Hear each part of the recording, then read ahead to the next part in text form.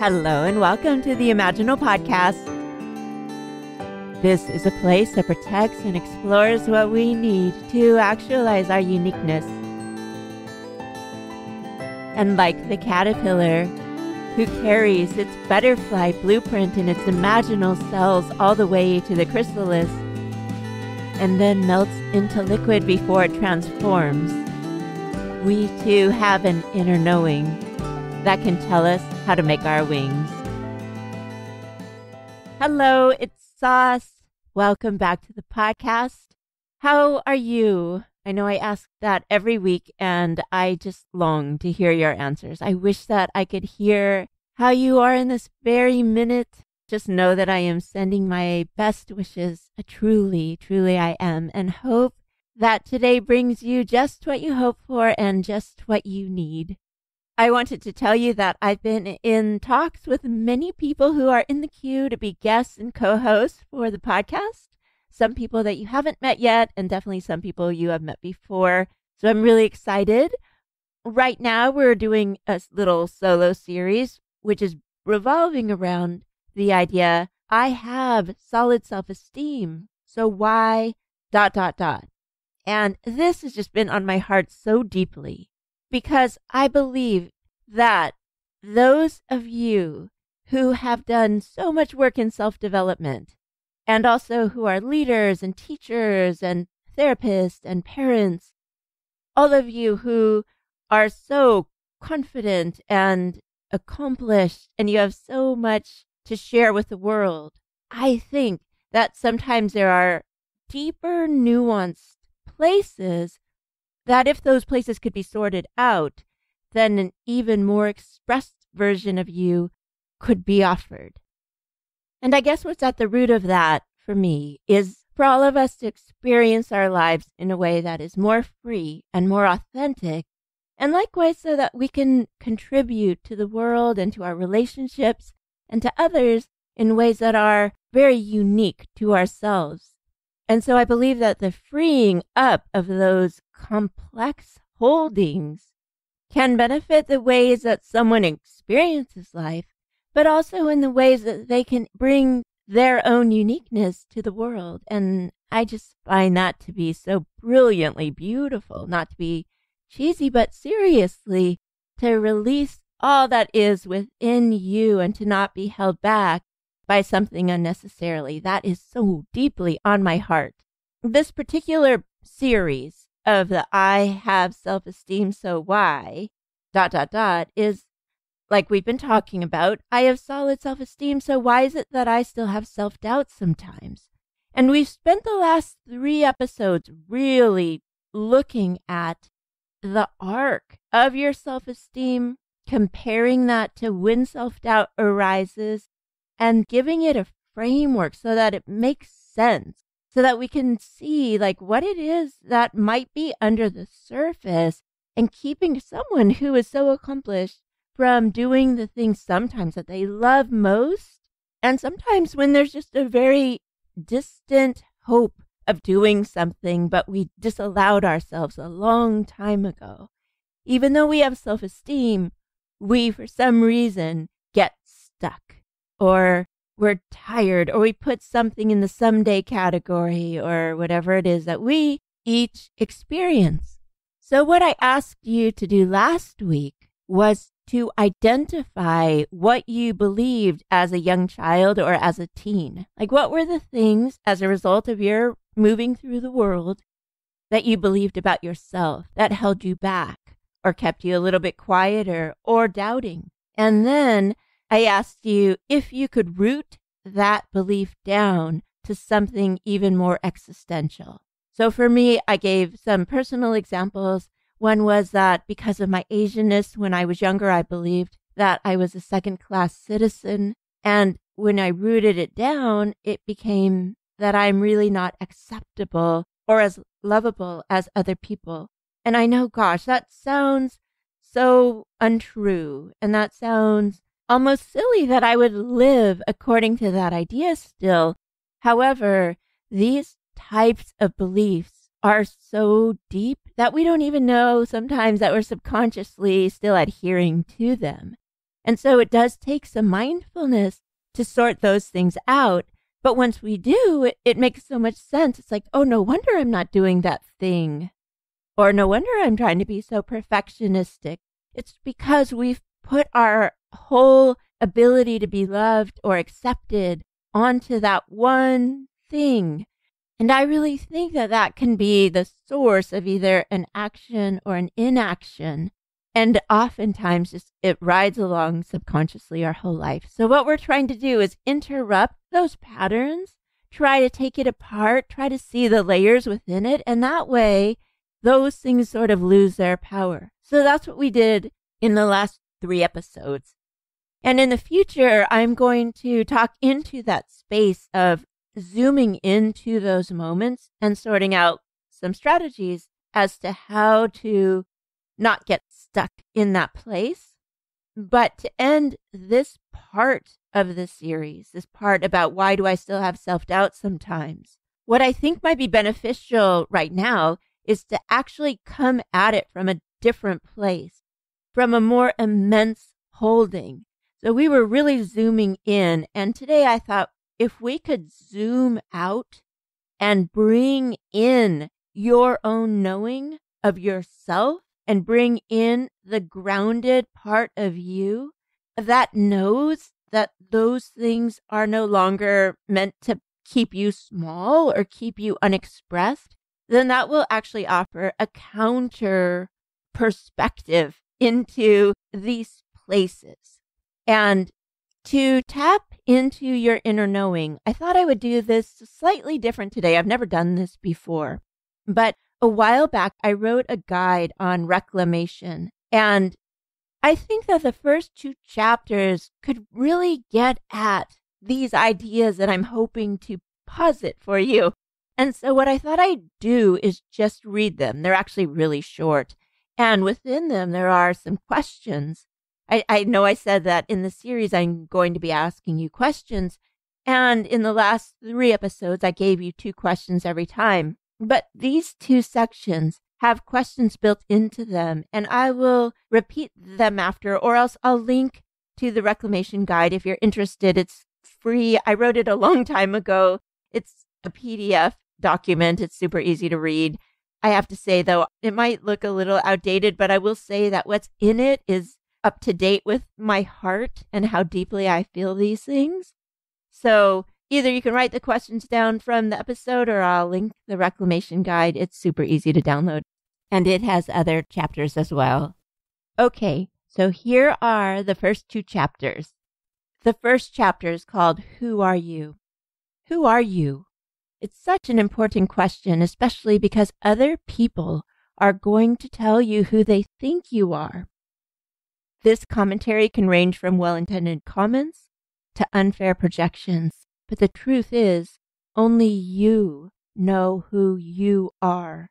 And if you're not careful, you can float right into the channels of who other people think you are and live your whole life there.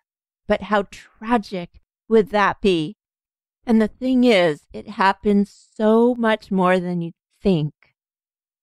People very easily live entire lifetimes with unrequited relationships with their own passions and components of their identity. And we may think we know who we are because we've studied ourselves with self-esteem and we have found success in our lives. But how often have you stopped to evaluate if you really are being and doing the things that are most authentically you? And do you even know what that is anymore? Success was oftentimes defined for us. So many of us started striving and trying to please others at a very young age. And we can very easily and mistakenly measure ourselves by someone else's standards in the hopes of finding the assurance that we are valuable. And you may not even notice when you've actually put aside your dreams or you quieted your passions, and you may even have convinced yourself that you haven't. What are the things that you have disallowed yourself to do or be? Too often in life, we arrive at firm beliefs that persist even when they no longer make sense. These ingrained thoughts become such a part of us that we never question them. And I'm here to help you question that. What are the things that you have somehow determined as off limits for yourself? Only you will know what that is. But you also have to dare to query your truest self. Trust yourself to know yourself and dare to move into your own authenticity. You have one beautiful, sacred life. How were you meant to live it? Oh my gosh, I'm getting excited. The second chapter is called You Have Agency. Understand that you are a legitimate citizen of this world, just like anybody else. And you have the right to do, be, try, and pursue absolutely anything. You have full agency over your life. This is a giant, colorful, beautiful world, and not one part of your passion or personhood is off limits to you. Of course, the things that will come easiest are those that are authentic to who you are. But realize that authenticity doesn't have to mean familiarity. Just because you've not tried something yet doesn't mean you weren't meant to. As one former therapist told me with regard to finding and reclaiming aspects of my truest self, there may be things that you denied so early in your life that you'll be surprised as to what you uncover. Be curious and open-hearted. Dare to reconsider the things that pique your interest. When were you told that you weren't good enough? Why do you believe that someone else can do such and such, but you're not allowed to? What part of your personhood or which personality trait did you force into quietness because someone else characterized you differently? Gosh, I'm going to interrupt my own self right here. Remember, always ask these questions with kindness. And I know this is very much focused on ourselves right now, but freeing ourselves actually, I think, helps us to be more generous as people and take ownership for our faults because we're not keeping our worth based on anything perfectionistic. So yeah, okay, back to the book.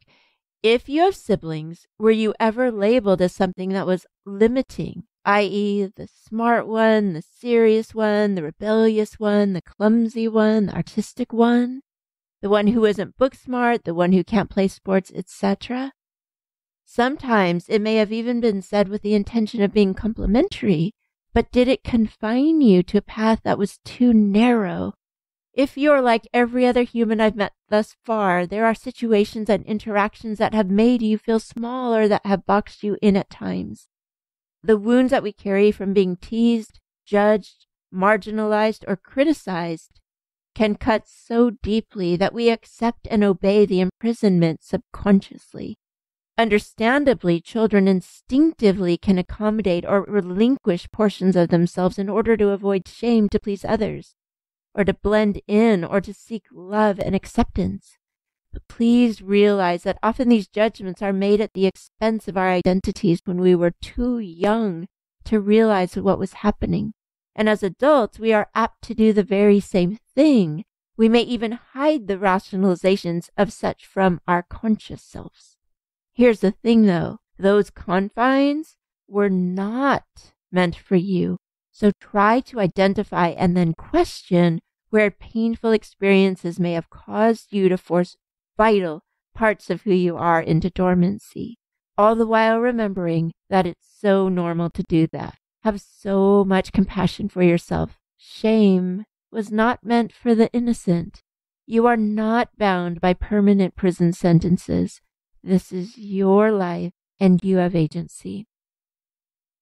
And again, I wanted to read those two chapters because I think that if we can bring an immensity of truth, the truth of who you are, your most identifiable you, if we can bring that to the fore again, alongside the realization that there are times when we have tied something to a deep existential worth element, then what we can do is once we've pointed out the false narratives that we're subconsciously, accidentally living by, or consciously even, and bring truth to it and bring possibility to it, then I think that's a great combination for freedom. And again, we'll return to this series, the I have self-esteem, so why ... in other ways. But for now, for this series about why do I still have self-doubt sometimes, I think that the combination of pointing out false narratives and bringing the truth of who you are and bringing in imagination and possibility to who you are can be catalysts to either what you're hoping to do in that moment or who you want to be and who you really are, actually. I know there were a lot of questions in those 2 chapters, so I'll highlight a couple of them now, but I'll also put the link to the reclamation guide, the PDF download, in the show notes. It's actually on my website as the contact page. So if you want to go to my website, look at the contact page. It's at the very bottom. There's a little box that allows you to sign up for the reclamation guide. And again, it's totally free. I just wrote it because I really hope for people to live the full, beautiful lives that they were meant to live. It's short. It's an easy read, really small chapters, but it has so much of my heart in it. So I'd love for you to download it if it calls to you. For now, here are some of the questions that were in the pages that I just read. Who are you? Really, who are you? What are the things that you have somehow determined as off limits for yourself? You have one beautiful, sacred life, and how are you meant to live it? When were you told that you weren't good enough? Why do you believe that someone else can do such and such, but you're not allowed to? What part of your personhood or which personality trait did you force into quietness because someone else characterized you differently?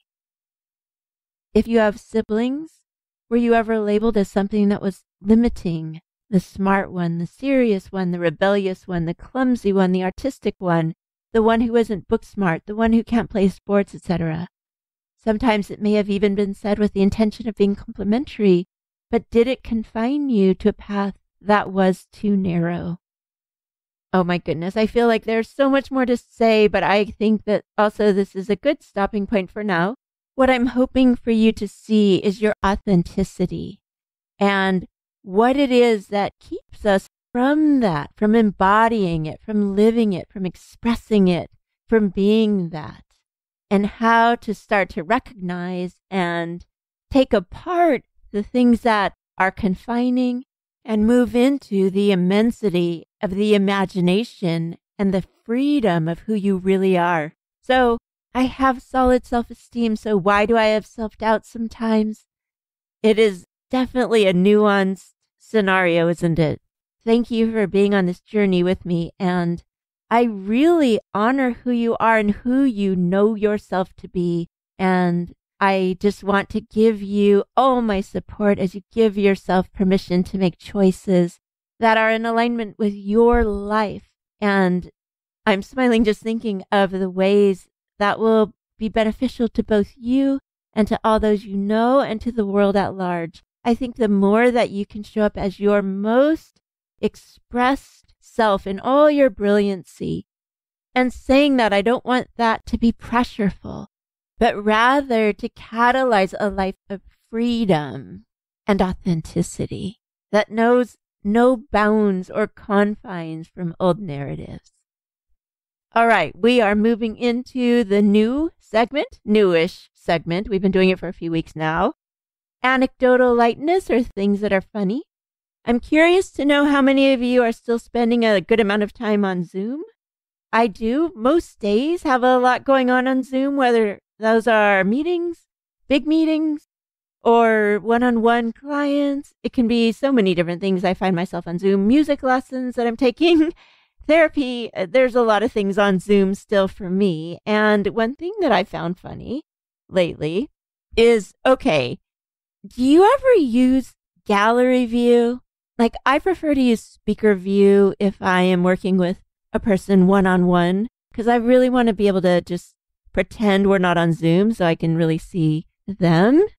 But I do need to use gallery view if I'm recording a music lesson, because I need to be able to see both my teacher and me, or if I'm in a big meeting where it's important to sort of keep a pulse of the whole room, where seeing everybody at the same time is important. And in that case, you see yourself more than you would if you were just sitting one-on-one with someone. You're not really looking at yourself. But yeah, so on Zoom, obviously you can see yourself. And if you're in gallery view, then you're bigger. And what I find funny is that sometimes I get a little confused because Zoom isn't a mirror image. And when I look at myself on a screen, to me, that usually is looking in a mirror. And like you probably, I've somehow adapted my brain into knowing that I'm looking in a mirror. So if I'm doing my makeup or I'm doing my hair, there's some sort of instinct to know where your eye is by looking at it in the mirror. But on Zoom, it's not a mirror image. And once in a while, I will see that my hair is looking crazy and I will try to fix it. And I will think that I'm looking in a mirror. And so when I go to fix it, I am going to the wrong side of my hair or my head. And so basically, if I'm trying to move my hair to the right, I have my hand in the complete wrong side of my face. And the funny thing is that it doesn't click in right away. Like I try a few times this motion, this hand motion, till it clicks in. Oh yeah, this isn't a mirror. Please tell me this happens to you. Does that happen to you? I'm wondering. I think there might be a setting where you can change it to give you the mirror image. But then I'm thinking, does that give me the mirror image of everybody else? And I don't know if I want that. So what do you do with Zoom? And does the non-mirror image ever play tricks on you? That is my anecdotal lightness. What's making you laugh this week? What's light in your world this week? Not to discount all the other things, but I just put this segment in because so often we are in the depths during the episode. So just to balance it out, what's funny in your world? Okay, if you want to connect with me, I'm on Instagram at Lori Sase. That is LORISASE. Or my website, lorisase.com. I will put a link to the reclamation guide in the show notes. Basically, just scroll down to the bottom of my contact page. I would love for you to download it if you're interested. I hope you have the best week. And if anything is hard or sorrowful in your world, I honor that too. I'm thinking of you. I always do. Thank you, as always, for being with me. Take really good care and look after yourself.